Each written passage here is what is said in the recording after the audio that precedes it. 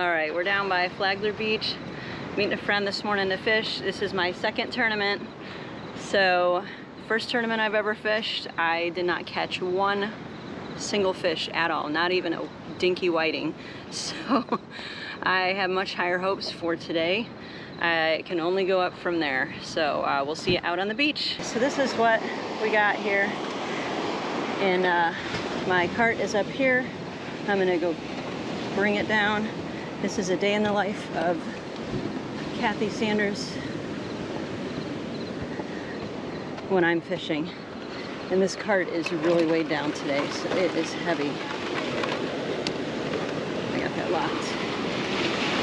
Alrighty. Whoa. It's heavy today.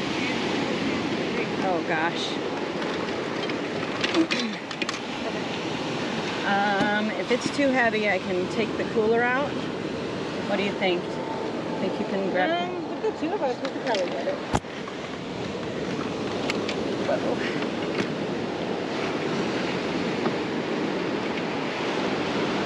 You got it? Yeah. Okay.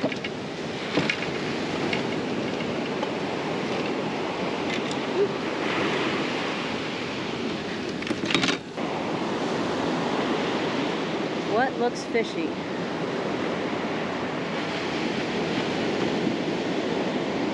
mean, there's nobody fishing down there, and there usually is a bunch of people. That's why I don't go down that way. See where there might be a cut.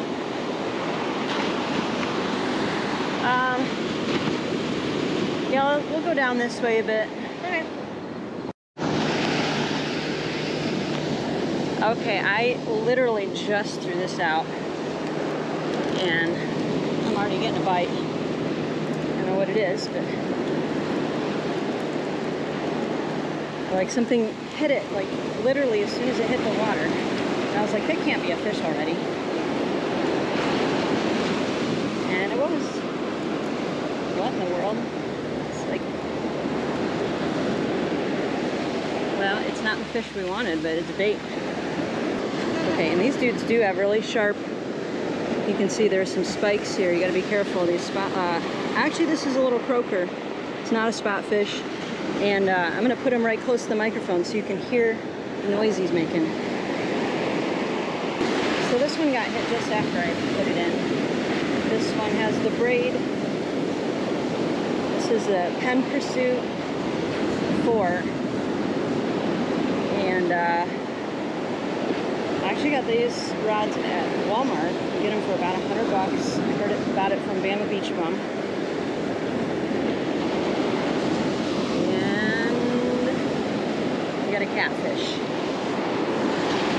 So that one's hardhead. We're gonna throw that dude back.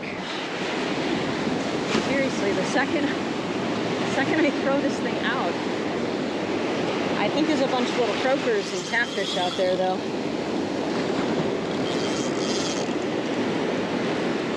This one's tugging a little bit more.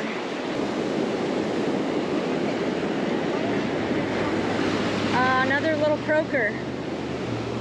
We got more bait. So I've got something on there, but I'm just afraid that it's another croaker or another catfish. So I'm gonna leave that for a bit because I have not even been able to get more than one line in the water. Let's check this. I mean, if it's a decent whiting, that's fine. I can use that for the tournament.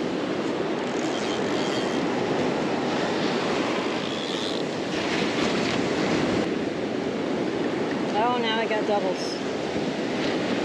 That's what happens when you leave it out there. Double spot fish, is it? Nope, double croakers. Emma's got something out here.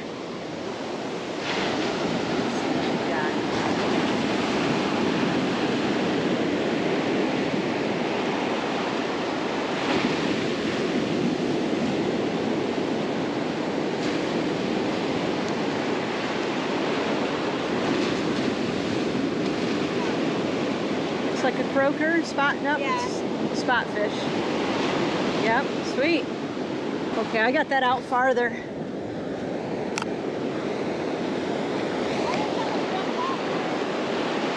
That's what happened. That's what happened with mine. I know something was on there, but and it feels like something's tugging already. Yep, something's tugging already. Like I can't even hardly get it out.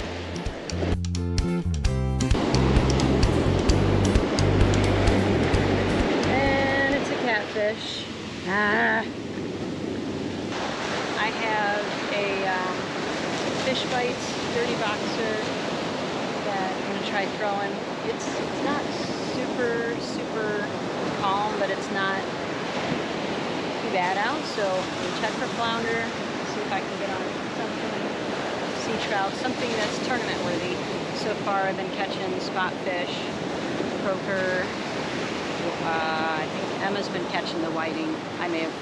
No, I didn't catch a whiting. Lots of croakers and catfish. So I need something for the tournament. I'm going to try over here with Fish Bites and see what happens.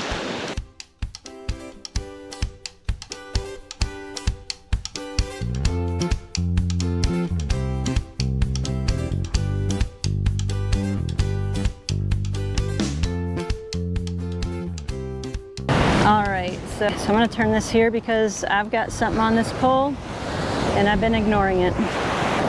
Okay, so this is the one with the shrimp.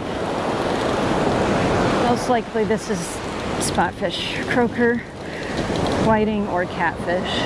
This is what we've been doing lately. And another catfish. Oh my Lord. Another hardhead catfish. It's gonna give you a kiss. And he's going back. I'm just gonna throw this in with these Fish Bites only. No shrimp. Let's see how far I can get this to go out. This is 30-pound line. 30-pound mono.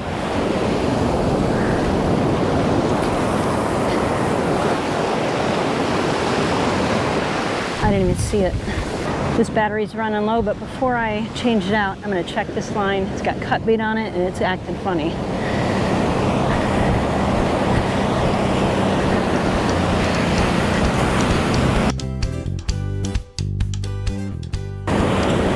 Well, it's because it's a little shark. That is also not a tournament fish, but I believe that's a sharp nose. It's a shark. Yeah. Might be a little sharp nose, but here we are. Got this little shark. We're gonna get him off here. I'm putting the vest back on because I noticed when I put it on the tripod, it's easy to just walk away and it's just recording and dragging the battery down. So I'm gonna keep it on me. That way I can turn it on and off when I need to. And we're gonna go check some of these poles. I'm gonna turn it around here. Emma needed to go use the restroom. I think she's got something there. I have shrimp here. Or no, just Fish Bites and beads.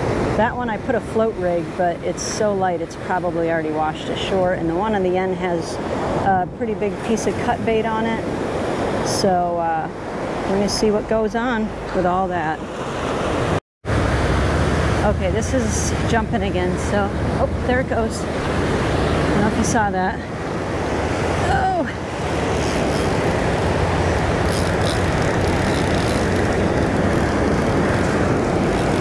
Don't want to lose it this time.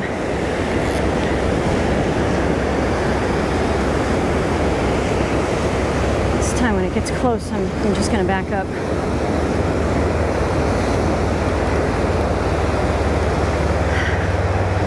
Got off the water line again. What in the world? I'm throwing it right back out. Alright, so I just caught this scalloped hammerhead. This is a new species for me. So that's really cool. He was on there a while because I just thought it was like a little croaker or something. I had no idea it was this guy. Check him out. Look at his color. It's It's very, very cool. Yeah, I know. He's got like an iridescence to him, so not very big.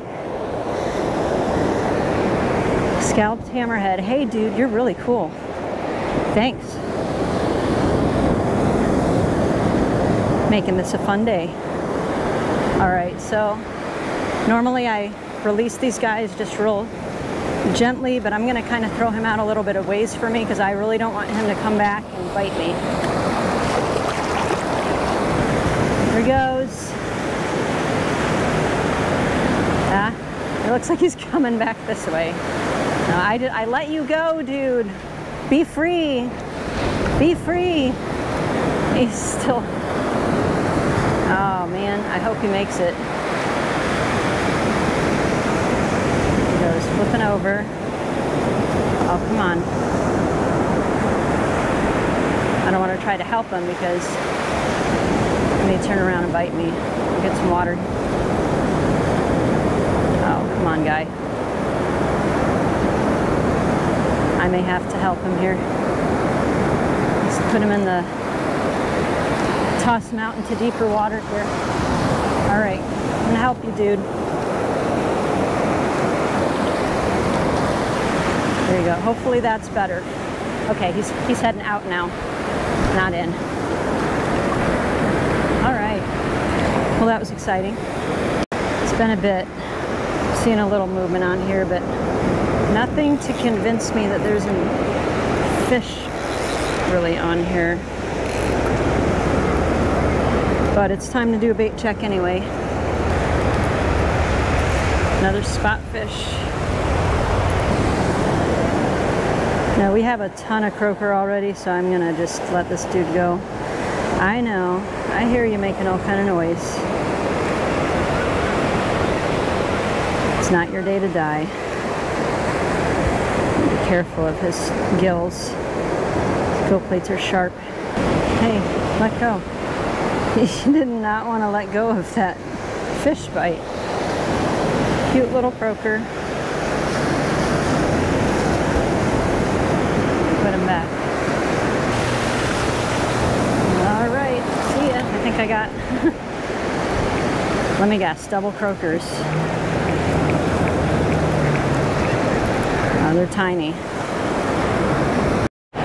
Let's see, we're gonna try to double hand this thing. Take out both of these. Got him.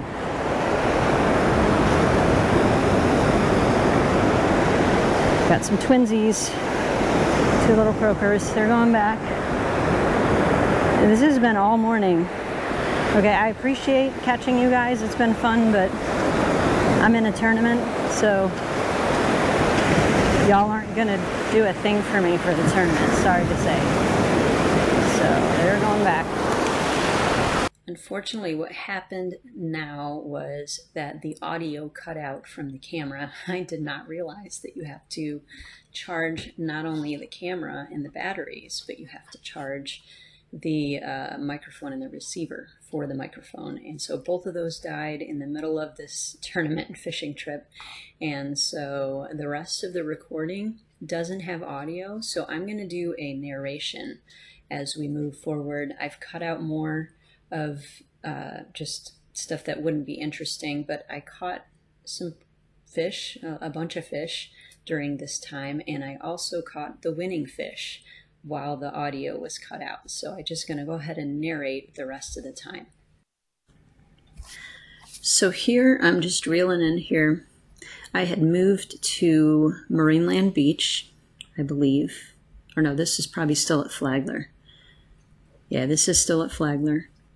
And I got both of these just like every other time. I had doubles so many times and threw them back. Now here is where I moved. You can see the rocks in the background. I'm at Marineland Beach, so I cut out setting up there. I cut out a bunch of other stuff, and lo and behold, I had gotten a pompano. Wasn't big enough to keep, but look at the color on that. Beautiful. Look at that, nice yellow coloring, and cut a whiting. I think that was a whiting. We'll see it in a minute. I was so excited about this pompano.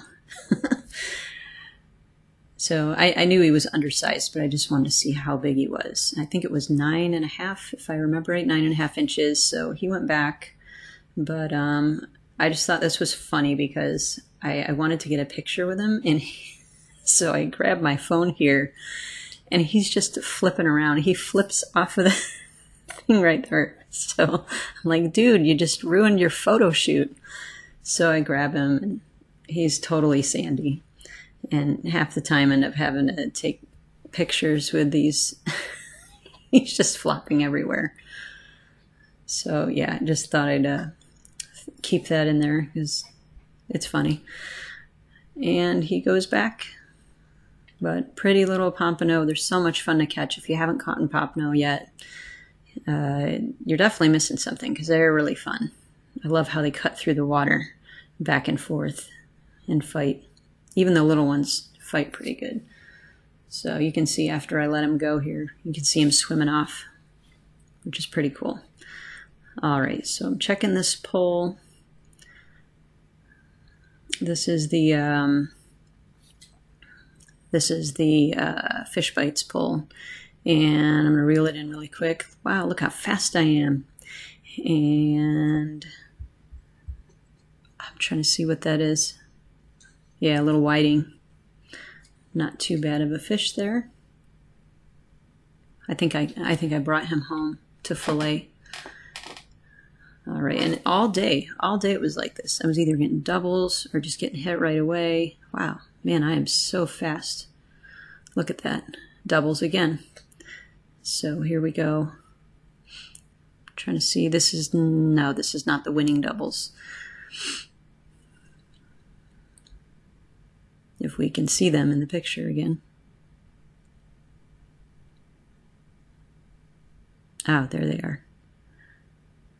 Oh yeah, 2 croakers. Yeah, it's been a bit since I did the tournament, so it's hard to remember exactly the order of when I caught all these fish. But yeah, some more twins, 2 croakers, and they're going back.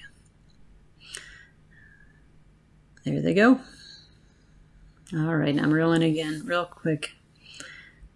Got another, I think it's a whiting. Let's see if we can get a better look at him here. And here's some more again. These doubles, I believe these are the ones, one of these fish, I think it's the bottom one, it's the one that won 5th place in the tournament. Believe it or not. This is how bad the fishing was that day. I mean, look at the size of those whiting. They can't be... Oh no, this is a whiting and a catfish. Yeah, so that was not the winning one. I'm telling you, it was all day, just back to back, reeling it in, throwing it out, reeling it in. Which I didn't mind at all. It was so much fun. I honestly had not had a day like that where I caught so many fish. So let's see what we got here. This might be the winning ones. Because I know I kept getting doubles and doubles and doubles after I moved to Marineland Beach. So it was a fun beach to fish. Probably head back there sometime soon. But yeah, I think this is the doubles that has the winning fish. I caught 2 whiting kind of right at the end here, and these... one was a Gulf whiting, the other one is a southern kingfish. Well, Gulf kingfish, southern kingfish. We'll see the difference in their coloration here in a minute. Oh yeah, because these ladies were walking up and started talking to me, and I was telling them about Fishing Girl, which I'm so excited to be able to do now, because for so long I had to like keep quiet about it. So yeah, those were the winning fish. One of those other ones, here's another one that I brought in just before I would think I was packing up to leave. So we're going to end out with some music through the rest of this video, but I really hope that you enjoyed it. If you can, push that like, push that subscribe, and we'll see you next time, Fishing Girl.